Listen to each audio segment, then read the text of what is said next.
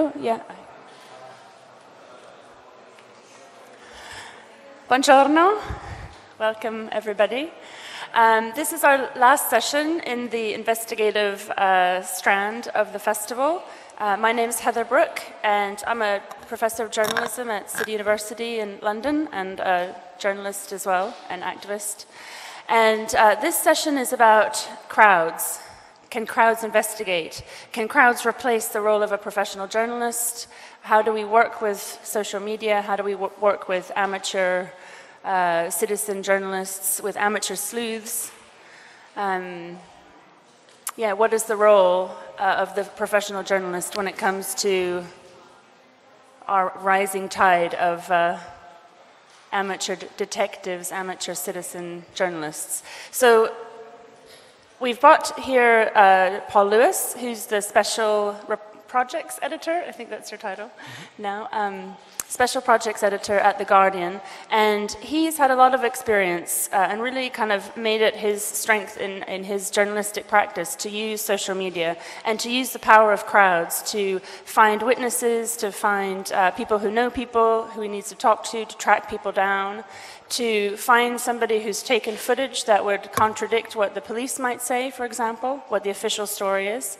He tries to find people who are actually on the scene and can give, kind of get the eyes of the whole crowd and use that to counterbalance the position that the police or an authority is giving. So Paul's going to give a presentation for about half an hour.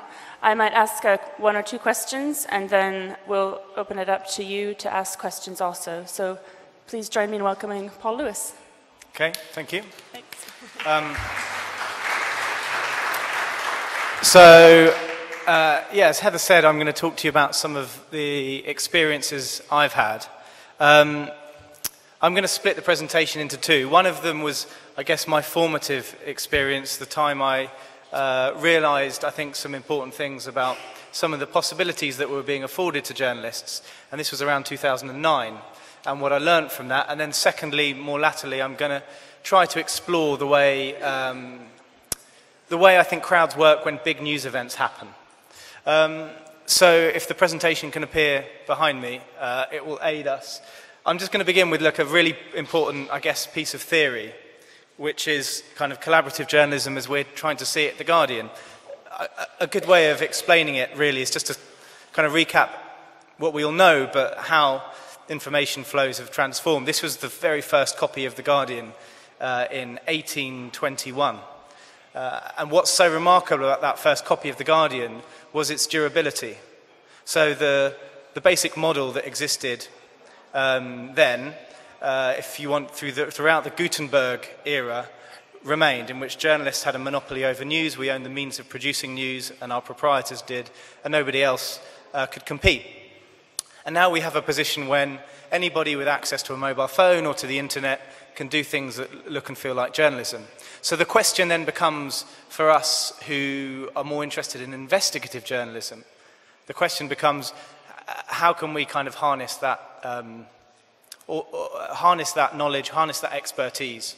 And it's not a science. And I don't claim to know all of the answers. And in fact, I would even go as far as to say, as time goes on, I'm becoming more skeptical of my own theories. But anyway, I'm going to speak to you a bit about them now. So, the first case study, it was the G20 protests. You know, when there's a big summit of world leaders, there are often protests attached to them. And in 2009, there was a big meeting of world leaders in London, and a newspaper seller died.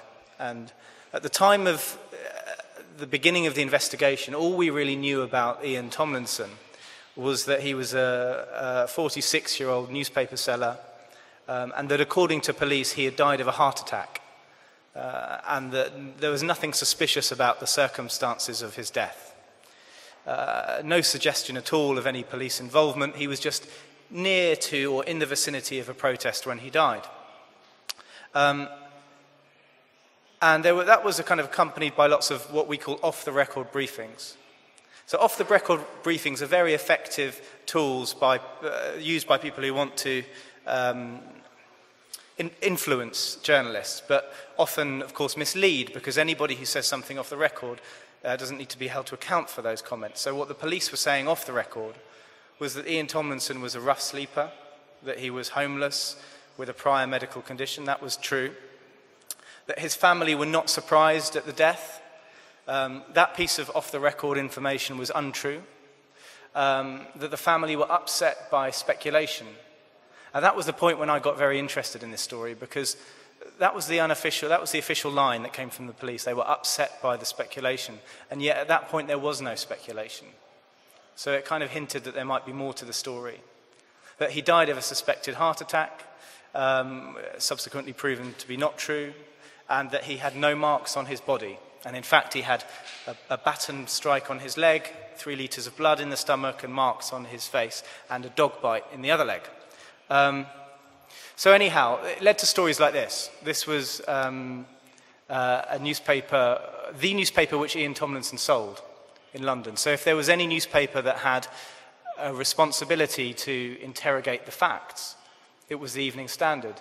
But they, like everybody else, were running this story, which was basically saying, police good, protesters bad. So police were trying to help this man, and protesters were impeding them from giving him treatment by throwing bricks and by throwing bottles. So I started investigating this story. And all I really had was this picture. Let me see, this picture of Ian on the ground. And you could see we could tell this was a Millwall football t-shirt. So the first thing I did was phone the Millwall Football Association and ask if they knew anyone who had died. And they had not known anyone that had died. And then I got my notepad out and I started to find sources who may have been in the area, who may have been in the crowd. So if you like, chance, looking for good fortune. And again, that didn't reveal anything. And it was just 2 days earlier that I'd signed up to Twitter. So he died on the 1st of April 2009, and I signed up on the 28th.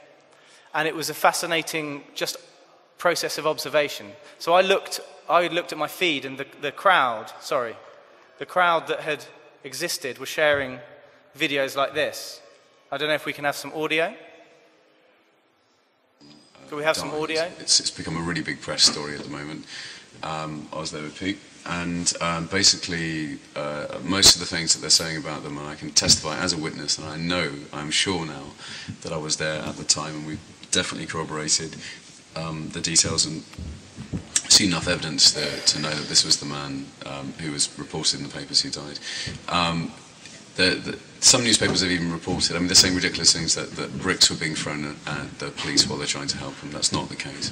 That missiles were raining down on the police while they were trying to help the man. That was not the case at all. So the audio is not very good, but this is a witness to the point at which Ian Tomlinson collapsed. And he's saying that the version of events that's put out by police was not true. Now, I found these 2 witnesses via Twitter, but what's interesting, I think, about them, and if we think about how witnesses to events normally operate in news events, is they were not contacting a journalist. They almost looked like kind of terrorists or something, filming themselves in a bedroom and posting it online, and then trying to kind of promote what they claimed to be the case surrounding the death. So, there were many hints like this, and it was, the technology was at its embryonic stage, so there were perhaps not too many other journalists who were fortunate enough to observe the information that was being made available online. The other thing that people were doing was trying to create a timeline of Ian's last 30 minutes alive and sharing photographs. And some of these photographs were kind of quite interesting. So here's one picture of Ian speaking to police. Here's another. And does anyone have any thoughts about what these photographs show us or what they might tell us? Anyone at all? Here's another picture. And a third. And these were pictures that were being shared, as I say, through social networks that I would not have found by any other means, but anyone got some thoughts on these pictures? What do they show? Come on, there must be someone with a view on these pictures.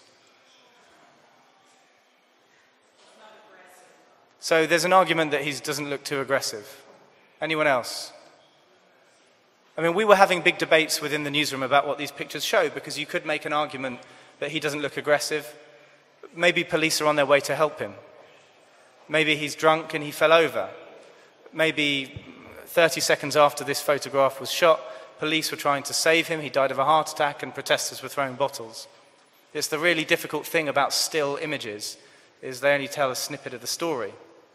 Well, anyhow, we had these photographs. It was a major breakthrough, because what you can do with pictures, nearly all digital pictures nowadays, you know that you can get the EXIF data and you can find out precisely where the photograph was taken and at precisely what time. So when we managed to do that, we could tell, we could put the pictures in chronological order. So these images are in chronological order. This is the first, this is the second, this is the third in which he's walking away, and this is 2 minutes later, 100 meters down the road. So at that point, we realized that he'd fallen, he'd been on the ground twice. And the witnesses to the second incident when he was on the ground here may not have seen what happened here. And this was the place that we were most interested in.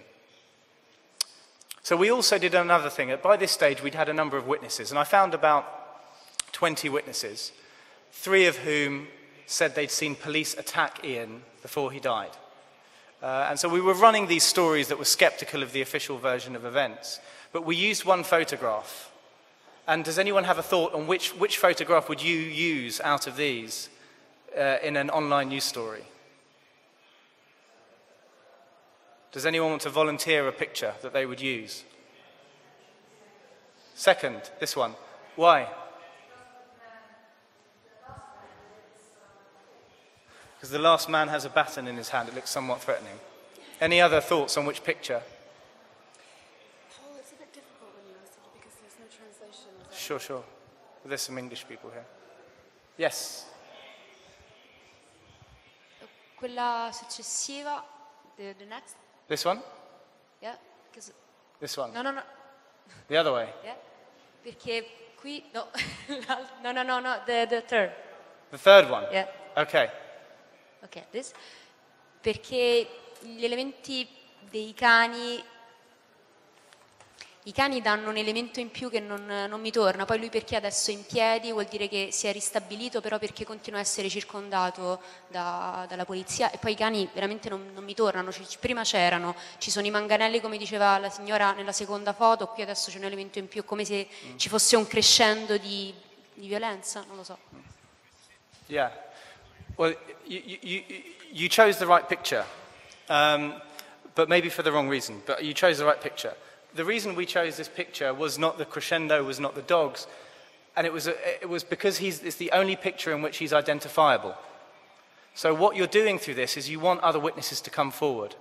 And, you know, these other pictures are arguably more dramatic. Maybe they're more suggestive. Maybe even they're more sensational. But you cannot see him. And the moment we put this picture up, we had a flood of witnesses who were contacting us. And the picture just flew through the internet. So it was the least dramatic picture, but it was the most useful as a device. And I think this story was the point at which, of realization for me, which was, you know, for a long, long time, journalism has been about finding sources. You know, the journalist goes out and they try to find the sources who will help them tell the story. But this kind of made me realize that what journalism is becoming is sources finding journalists. So the sources, people who will have witnessed this death, knowing they can contact us and being able to contact us. So as I say, we had these various witnesses, and we could put them on a graph and show them where they are around the Bank of England, which is where Ian Tomlinson died. But even though we had the photographs, and even though we had the witnesses, police were still not investigating the death. And in fact, other media organizations were not covering the death, I think partly because of the strength of the off-the-record briefings. But then I got this email. And this is an email from a business fund manager in New York who was in London on business.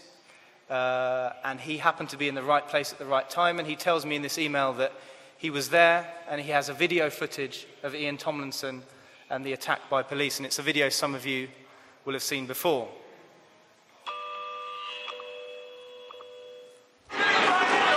This is the crowd at the G20 protest on April the 1st around 7:20 p.m. They are on Cornhill near the Bank of England.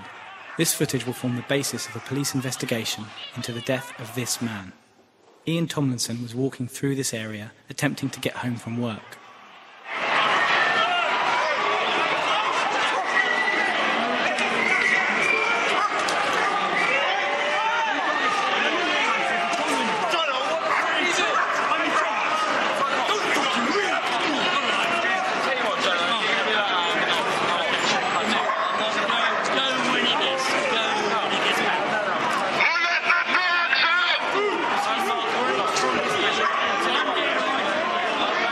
Minutes after this was shot, Tomlinson collapsed and died further along the road.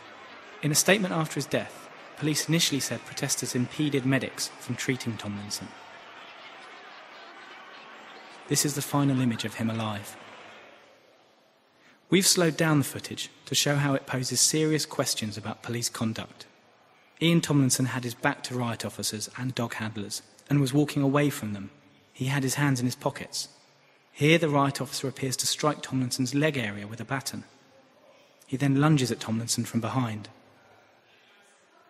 Tomlinson is propelled forward and hits the floor.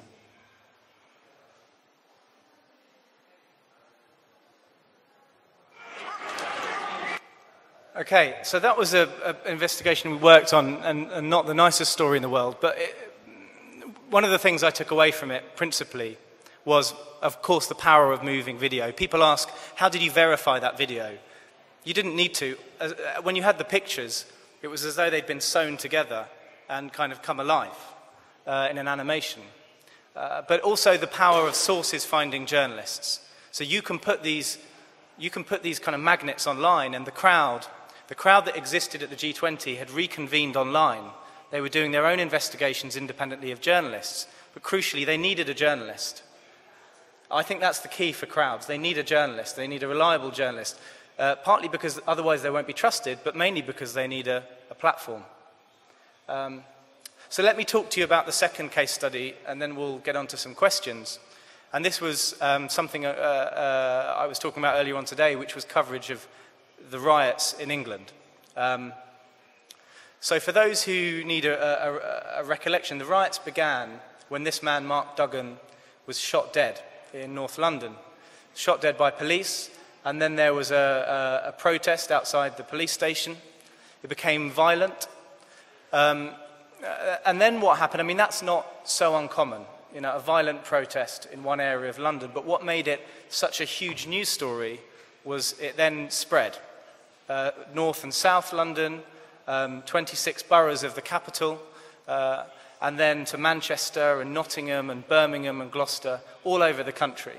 So you had simultaneous disorder on a level we'd never seen before. And for everybody who was affected by the story, and many, many people were affected by the story, they realized that if they wanted to know what was happening in their local area, in fact, if they wanted to know what was happening on their street, they had an instant way of finding out. They could search the name of their street on Twitter, and they would have a feed returning information to them about exactly what was happening and where. So it became, for 4 days and 4 nights, the case that for vast majority of people, for many, many people, they were at least aware of Twitter as a source of information, if not using it themselves. So for me as a journalist, it's essential that I'm on that platform. So it began with this. This is a picture of a police car on fire, and when that picture was tweeted, it was accompanied by information about rioting, and I decided I needed to go to have a look what was happening. And the first thing I did was ask where to go. And if I'd been a journalist covering the LA riots or another civil disturbance in the UK up until about 2009, I would have kind of chased ambulances or followed plumes of smoke if I wanted to know where to go. But this was a very reliable, it turned out, way of having guidance and advice on where to go. So for 4 days and 4 nights, people were guiding me to the right place so you could arrive at the right place and report what was happening. And the kind of information you're reporting is really quite straightforward. You know, it's an equalizer. It's no different to what another witness or bystander could do. And then as the night goes on, I see a child stealing a loot.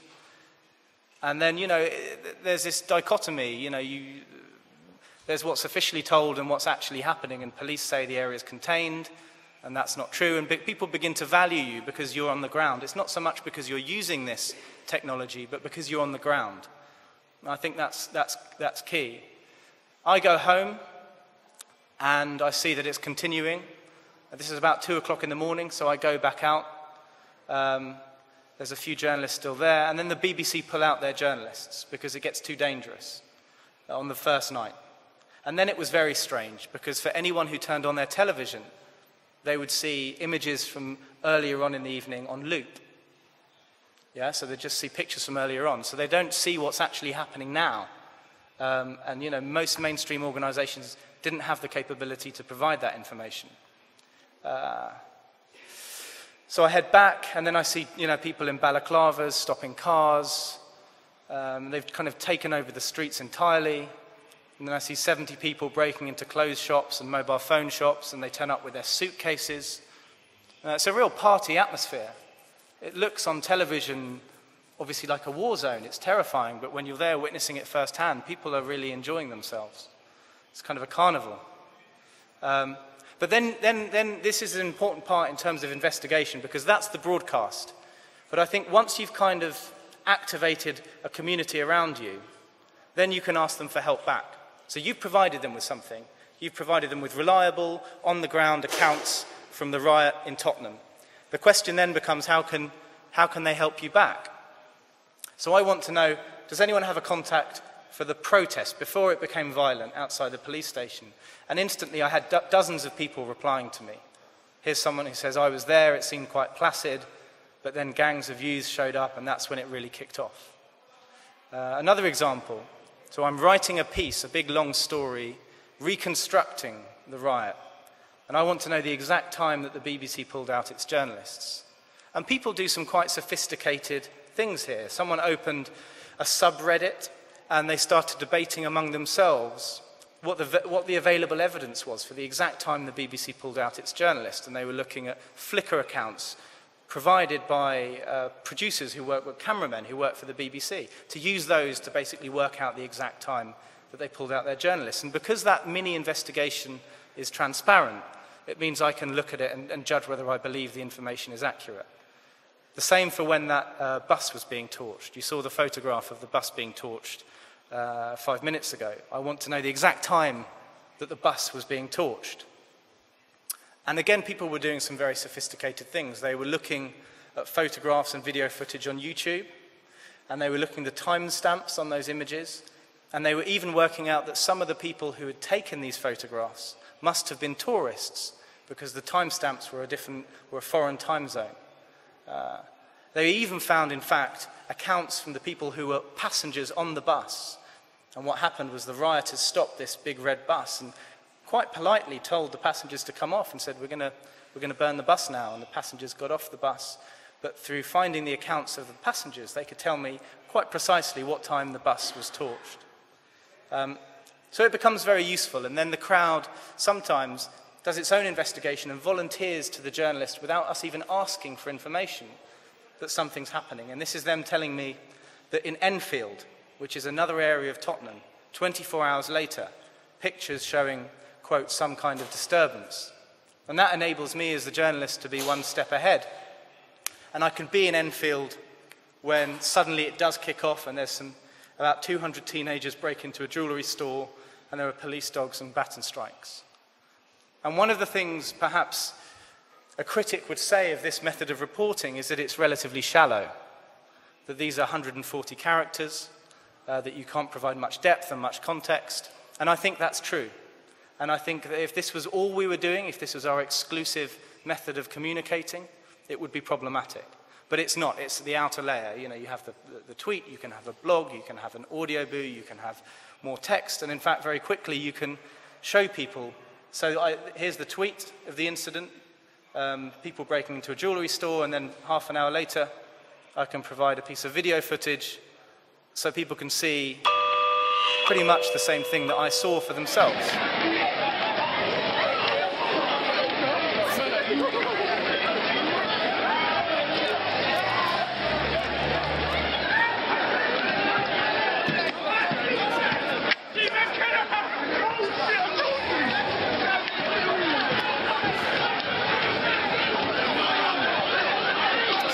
jewellery store. Most of them are inside right now, and in a second you'll see them running out.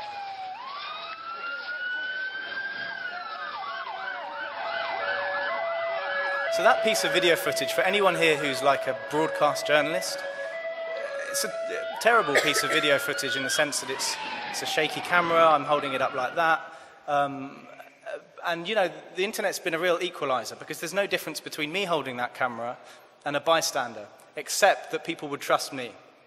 And that's the key, because someone could take a video of another riot or one incident in a riot which happened in a different place, or you know, that happened the previous day, and claim it was today. And that happens a lot. And I think that's why the journalist has this kind of unique position in this ecosystem, that if I post this video, it will be treated differently to if somebody else does. So anyhow, by the end of the riots, this is a list of the most retweeted accounts, so the most influential accounts during the riots. And I'm showing this to you partly because I'm very proud to be number 2. But I think this list tells us something quite interesting about what succeeds in social media. So you'll see this is like number 1 to number 8. And the top 3 are individuals. The top 3 are people. So, you know, at BBC News, at ITV News, at Guardian, these are not people, these are corporate accounts. They have millions and millions of followers, and yet they are retweeted less. And I think that's because, you know, social media has to be kind of social. People will relate more to an individual than they will a monotone corporate feed, which is what the others are. So they're more successful. If you can relate to the individual, and that works with investigations as well. If you can relate to the person who's trying to cultivate an investigation, you're more inclined to help them. It's very interesting, actually. So number 3, Piers Morgan. Some of you will have heard of Piers Morgan. Some of you will not have heard of Piers Morgan. He's a British tabloid news editor, and he's currently in the United States. He's the new Larry King. And he was doing kind of like what Andy Carvin does, distant witness. He was in America when this was happening, and he was tweeting from America, but because he was funny and interesting, he was the 3rd most retweeted. I've shown you some of my tweets, you know what I was up to. But what's most interesting is who's number 1. So what's most interesting is at Riot Cleanup. And you know, for those of you who say, yeah, fine, you can talk to us about social media, but you're a Guardian journalist, you have like a pre-existing credibility, you have a platform. Well, at Riot Cleanup didn't exist at the beginning of the riots. It was just an individual, a guy in his 20s who lived in West London, and in the midst of the riots, he decided that he wanted to orchestrate the cleanup. He wanted to kind of cultivate a crowd and get people to come out with their brooms and clean up the broken glass and, you know, sort out the burnt cars and clean up London and the rest of the other cities around the country. And so he created this account, at Riot Cleanup, and he became the most retweeted individual. So it can begin from 0, and any citizen can do it. Okay, I'm going to finish now, and then we can have some questions, because it's often best when we have questions, with one final observation about the riots and about how Twitter functioned during the riots. And I think it tells us something interesting about how investigations happen online, independently of journalists. So, in the aftermath of the riots, the company Twitter gave us a database of tweets. And this was a database of riot-related tweets. We were doing a research study, and we asked the company, we said, well, can you please give us all of the tweets that existed that we know related directly to the riots? And there were 2.6 million of these tweets. So one of the things that we did with this database was drill down into it to see what it tells us about rumors and how rumors are propelled through the Twitter sphere, but then how they are resolved. So if this was a live image, you could see these would be, if you want to go to our interactive, this is an interactive. They're like, we kind of treated rumors like bacteria, almost like a disease, and the green will turn to red at one stage in this interactive, where people realized from themselves that these rumors, various different subjects, were untrue. And you can trace back these rumours to see how it was that individuals managed to investigate them, often independently of journalists. So here's a first example. This is a rumour that London Eye was on fire. So you know the landmark, I'm sure many of you, the London Eye. And here's a picture of the London Eye on fire. And it's a dramatic photograph. And I think the author was this person. So this person says, "Oh my God, this can't be happening at the London Eye." And they've got various hashtags. And they tweeted this link. And my suspicion is that this person who tweeted this is probably the person who hoaxed this picture, who used some Photoshop to put some flames at the bottom of the London Eye, because the picture is a hoax. But it's interesting. So this individual, has just 18 followers. So not someone with a huge degree of influence. And look, if you want to look in more detail at this, you have to look at the whole interactive, because we dissect these rumours in a lot of detail. And now I'm just showing you a very small segment of what we found out. But this individual has just 18 followers. So how does this picture suddenly become viral? Well, the answer is with help of mainstream journalists. So this is the famous Andy Carvin, who's in many ways very good and very forward-thinking. Yeah, I know. But he says, and this is his particular brand of doing things, and it can be effective, can anyone in London confirm the status of the London Eye? People debating whether these pics are fake. And he has a link, and it's the link to the fake picture. Obviously Andy has 85,000 followers, so he has a big degree of influence. There are some people who would say this is a new, interesting way of doing journalism, asking the crowd to help verify. I disagree. I think that there's an implicit investment of some degree of truth when you put something out there, when you broadcast it. He wouldn't broadcast a picture of Buckingham Palace on fire with the Queen jumping off the roof, because he would know that has to be untrue. He would know that's just ridiculous. So why broadcast a picture with 18 followers with some flames at the bottom of the London Eye? Because you think it's more likely to be true. And you get an interesting kind of moral dilemma with these things, and we can't always get it right. But you've heard the phrase, shouting fire in a crowded theatre. Some of you will have heard this phrase. I think this is a bit like shouting, "Can anyone smell smoke?" in a crowded theatre. You're not saying there's a fire, but you're saying there may be. And people, to some degree, will believe that it might be true. Well, to cut a long story short, people pointed out to Andy Carvin, this is someone with just 4 followers, London Eye is not flammable, it must be a hoax, paint burns different, and iron needs much heat. So basically pointing out that the London Eye is made of metal, and metal does not burn. And somebody else does the very simple journalistic thing, which is go to the scene and say there's no reports of disturbances in the City of London, Big Ben and London Eye are fine. So actually here we have regular citizens. This is someone called @LondonRiots. This is someone who just set up an account, regular citizen who set up an account to help report the riots. And we have regular citizens arguably doing a superior form of journalism to paid journalists, arguably. So here's another example of a rumour. This person says, hearing reports that London Zoo was broken into and a large amount of animals have escaped.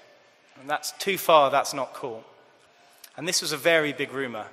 For those who were in London at the time, the rumour that London Zoo had been broken into was huge. Everyone thought it was true. It wasn't true. But what people did to kind of fuel that rumour was things like this. Someone says, oh my God, there are reports of tigers roaming around Primrose Hill. And Primrose Hill is a place, in fact, next to London Zoo. So it's plausible that if London Zoo had been broken into and people broke open the gates, there would indeed be tigers. And you can see they've posted a link. And the link is to this photograph. And here they're saying this is a tiger on the street outside London Zoo. And this is indeed a picture of a big cat on a public street.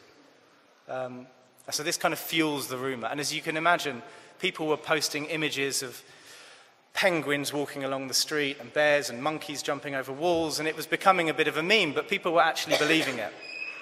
But how does the rumour then become punctured? Well, what's quite interesting is it's other citizens. People feel like they have a duty to tell the truth. And someone finds out, you know, this is 2 hours later, London Zoo is safe. That's a 2008 picture of a tiger in Italy. So how did that person find it out? Well, a simple form of investigation. You know, there's a website you can plug photographs into, and it will tell you when they were used previously. So I guess that's kind of where I want to finish, because I think that there are real benefits to thinking of the crowd, thinking of people in a kind of online sense as being a resource that we as journalists can use, but also accepting the fact that if journalists don't do, or if we were to remove journalists from the equation, of course it would be terrible for journalism, for news travel, but news would still travel. And that's the most interesting point about where we've reached today. You know, we can remove ourselves from the equation and things would deteriorate dramatically, but news would still travel in some form and it would be verified eventually. Great. And, yeah. Thanks, Paul. Okay. Well, you've kind of brought me to I wanted to use my chair's prerogative of asking the first question, and that was about rumors. And you talked about the way the crowd can sort of regulate itself, where a rumor would get out and people would go to the scene and check it out. But the problem is, what if that rumor is incredibly destructive? And in particular, I'm thinking about the Boston bombing, where 2 suspects were identified on Reddit, and then it was kind of just exploded across, you know, the online media of these 2 people that were named, and one of them, Sunil Tripathi, he ended up committing suicide. I mean, we can't tell if it was because of the fact that he was sort of named as being a suspect in the bombings, but his name went out. His family were kind of mercilessly trolled the Facebook page that they'd set up to try and find him. And it's all very well for the crowd to come back and say, "Oh, we're really sorry that we got your name wrong and you were castigated across the internet." But to me, that's really the danger of thinking that the crowd can take entirely the role of journalism, is because they haven't trained to be a journalist, and it is actually a profession. And I think that often we as journalists don't give ourselves the credit of the training that we've had, and really it's to spot bullshit. It's about verification and authenticity, and it's knowing that if you read something, you just sit for a minute with that speculation, with that rumor, with that allegation, and just think, how can I make that stand up? How can I verify it, corroborate it, find somebody to double source it? How do I go and get the official documentation that will prove in all probabilities this is true? Because the problem with a lot of journalistic activity, it's very difficult to get an absolute truth. So you're just going on probabilities, like what is the most likely to be true? And so what do you kind of say about that? Yeah, I think that's a very good question. I mean, firstly, I would say mistakes are made everywhere, all the time, and sometimes by professional journalists. I mean, famously, the Sunday Times, after a huge amount of investigation, published what they believed to be Hitler's diaries, and then subsequently had to retract. And that was not a kind of impulsive decision. That was after they'd really studied this and thought they'd verified it.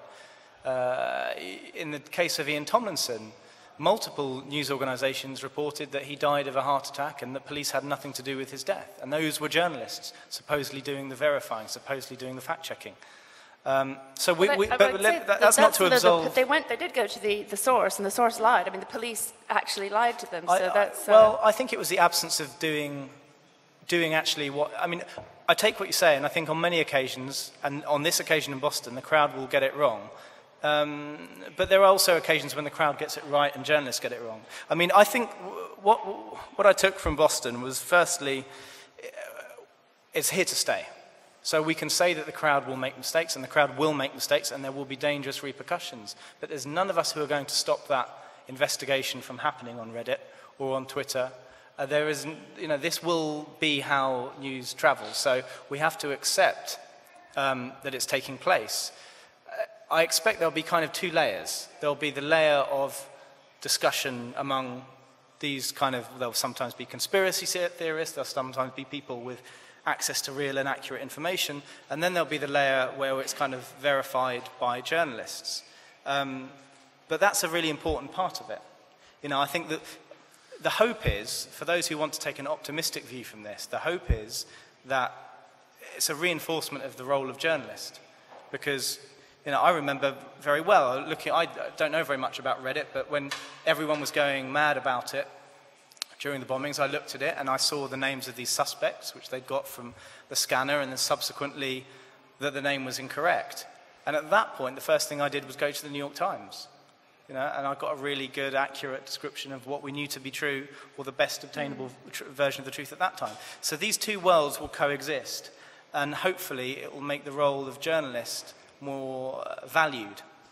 Okay, we'll take some questions now, and I'll take them in maybe groups of 3.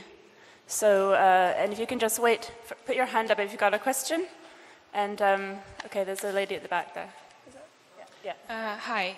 As you've been talking about Andy Carvin and how he basically embarrassed himself on the social network in a way, I remembered how one journalist from Daily Mail said that when he started working for Daily Mail, it's kind of like he sold his soul, because the social presence, everything kind of belonged to the organization he was working for. So in terms of maybe Guardian or maybe other news organizations, your online presence, like on Twitter, on Facebook, how does that relate to the professional side of what you're doing? Like, if you tweet something that might be wrong, what kind of level of responsibility professionally do you face?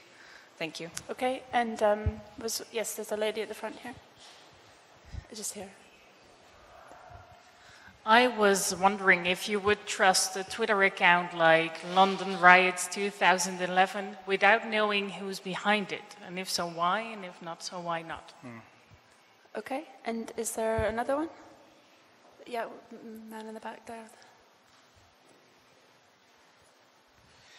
Hi, do you think that in a crowdsourcing society, people using Twitter and helping you in writing an article had to participate and even divide the salary or something like that, because they are working for you in a sense?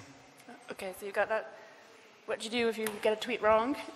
And how do you verify? And These are 3 very, very good questions, especially the last one. I'm going to think hard about the last question. So to the first question,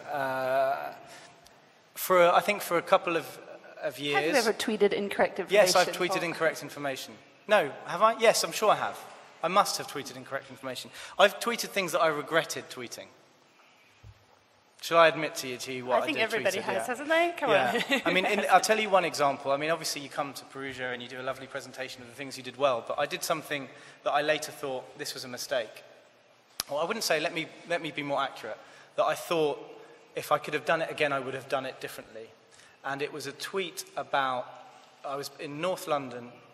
I'm half Spanish, so I look darker. And I was with a Palestinian colleague, and so he was darker.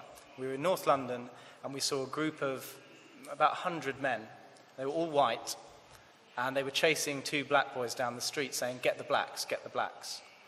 And this was a very worrying development, because if the riots in the UK had turned into this kind of racial dimension, we would have seen a very different and very more disturbing unrest. And I tweeted what I saw. I didn't exaggerate, but I pretty much tweeted what I saw, which is 100 men, white men shouting, "Get the blacks." And then I saw that develop, and that kind of grew into a strange kind of monster. So various racist groups were saying, finally the whites are taking on the blacks. And a very high-profile leader of a racist, far-right Nazi organisation was saying, look, they're doing it in Enfield, let's do the same in another part of London. And it suddenly just started spiralling. And as much as you try to get that back into the genie back in the bottle, you can't. You can say, look, here's the context, but no one retweets the context. And it was a moment of realization for me that there is a lot of responsibility on this. We think because it looks and feels like a text message, and because we're used to doing it with our friends, and as I was going to say at the beginning, for 2 years people assumed this was a different form of journalism, a lower standard of proof, that we take less care. And I think that's really dangerous. I mean, I think we have to have the same standard of proof for information we claim to be true as we would in any other method of broadcast. That's why, I mean, with all respect to Andy Carvin, because I think he's brilliant, and I think much of what he's done has been pioneering, I have a slightly, it's a question of tone, slightly different view on these things. Because I think even if you say, can you help me verify this online, the consequences of putting that information into the public domain can be quite important. I mean, you wouldn't put it on a headline of a newspaper. Can you help us verify whether this is true? You're endorsing it to some degree, is all I'm saying. So I think we shouldn't, although we should be people with our accounts, we shouldn't treat them too much like relaxed personal accounts. We should be professional with the way in which we use them. The second question about what you trust and not knowing who it's from. So just to be clear, with none of the information I was receiving during the riots, I wasn't retweeting it. So if someone said, there are riots now in this part of Manchester, and I didn't know who that person was, I wouldn't retweet that, because that's an endorsement of it. You're saying pretty much that you believe in it. But I would allow it to direct me to that place. So I would allow it to guide me. And if there were dozens of people saying, come to this part of Manchester right now because things are really kicking off here, then I would allow it to inform me to go there. So it depends what you're using the information for. And Heather and I teach classes sometimes together, and I think one of the key things that I certainly try to teach is that someone is only an online identity until you meet them. So they don't really become a source in the way you would trust a source, the way an investigative journalist trusts a source, until you meet them face to face. But it can be a very good gateway, mechanism, stepping stone for meeting sources. The final question was the most difficult question. Somebody said, should I share my salary with all of these other people who've helped me? No. We have the economic model sustaining journalism is currently so bad that I don't want to make it worse by proposing that. I mean, seriously though, I think I said in a session earlier, and people came, some gentlemen here came and asked me about it afterwards, that because of the economic situation, we have to envisage journalists or journalism as a kind of voluntary function, something people do not because they're paid to do it, but because it helps society. And that, by that, I didn't mean that none of us should be paid. I think some of us will be paid, and it will be a shrinking number, that's for sure, in the foreseeable future. But those of us who are paid should be working in collaboration with the many, many more people who are doing it voluntarily. Because people view it as a public good. When people are finding those examples of rumours on Twitter and disproving them, it's because they see journalism as something that helps society and makes it a better place. And if they'll do it voluntarily, then it's to the benefit of all of us, I think. A couple of other questions? Yeah, so Hello. I just want to ask you what do you think? Do you think that social media can bring good or bad impact to future journalism? And then if you think so, and then what about the quality of content itself? Thank you.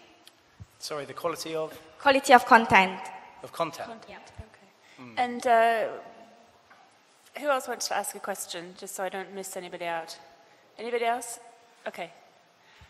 I wanted to ask you also, Paul, about conspiracies. Do you think we're moving into a kind of golden age of propaganda, where increasingly, because so much of the internet is anonymous, and because so often the truth can be a bit prosaic, whereas fiction can be incredibly dramatic and interesting, and so it can just spread like wildfire, and the time it takes to prove it being true, is quite lengthy. It doesn't make for as good of a story. Do you think we might be moving to an age of propaganda? Yeah, and I think that answers, if I can answer your question in the same answer. Yeah, because the thing is, it's like the pictures of tigers on the street in London. It's more interesting sometimes.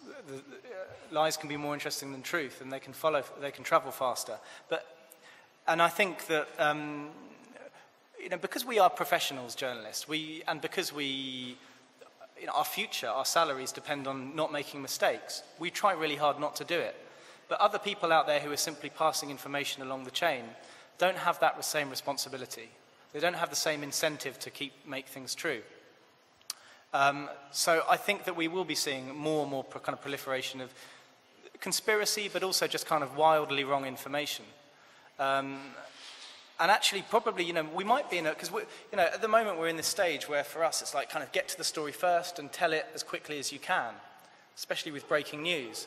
But we might be coming to a situation in which the real value in journalists is not what they publish or broadcast, but what they choose not to. You know, what they avoid publishing. So if you want to know the truth, it's kind of the truth proven by a negative, the fact that we're not running that line, we're not circulating that piece of information.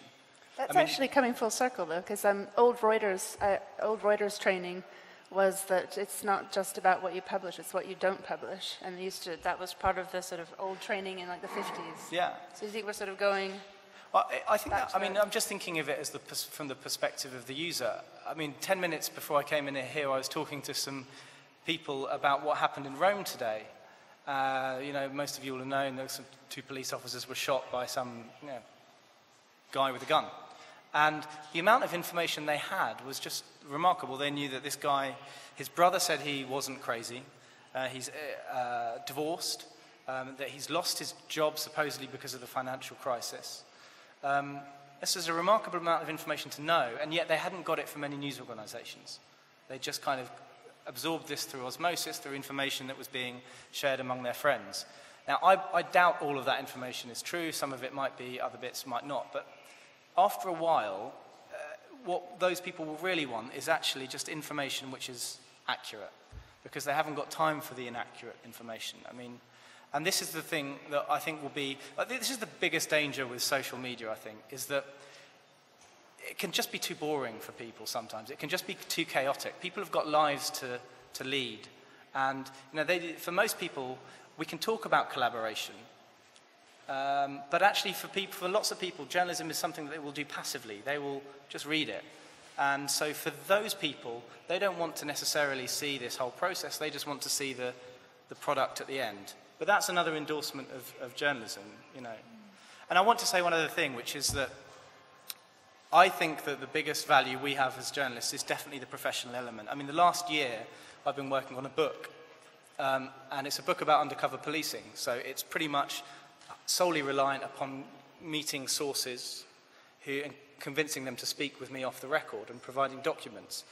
And it's just impossible to think of an investigation like that done by a crowd, because you're trying to find out something that people don't want you to know, and it's not in the public realm. There are no pictures of it. You know, you can't find any record of it existing publicly. It's all private information. If you like, it's locked up. And you know, crowds will never be able to get that information unless it's through a leak of some kind, a data leak. And so I think if we over-reliant upon thinking of crowds for investigations, we'll lose a huge amount. So I think the best place we can be is where we take what we can gain from it, but make sure we don't do that at the expense of really important long-term source cultivation. Great. Well, it looks like we might be coming full circle.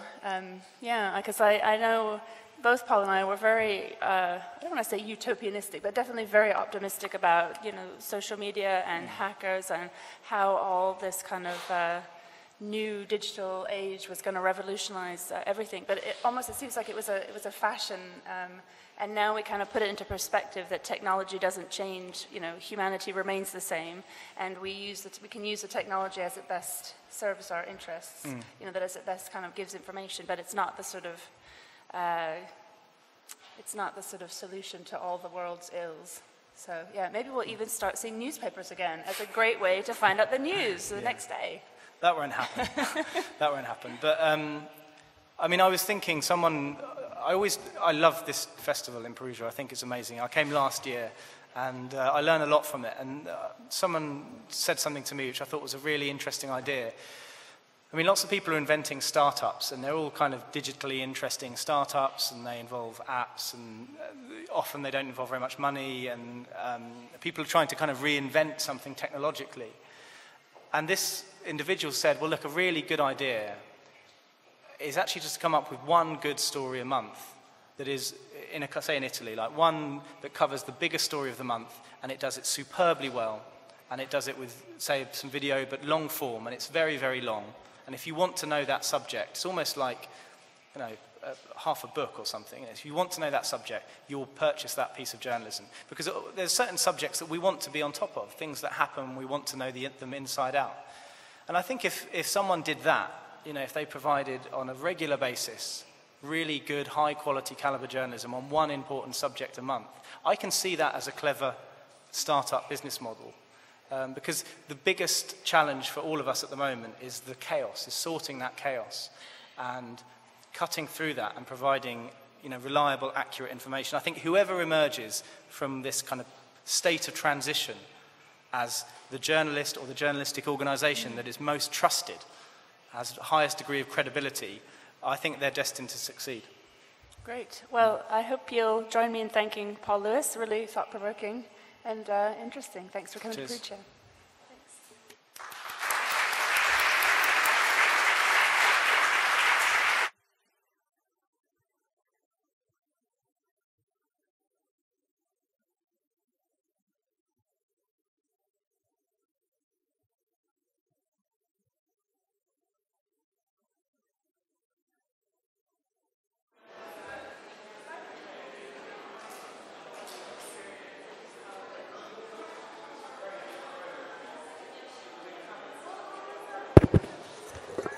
Buonasera, scusate una comunicazione di servizio. L'incontro con Ioannis Sanchez alla Sala dei Notari alle 19 è stato posticipato alle 21, mentre l'incontro Vaticano Due Papi Mille Silenzi con Gianluigi Nuzzi è stato spostato dalla Sala dei Notari alla Sala Raffaello presso l'Hotel Brufani alla stessa ora. Grazie.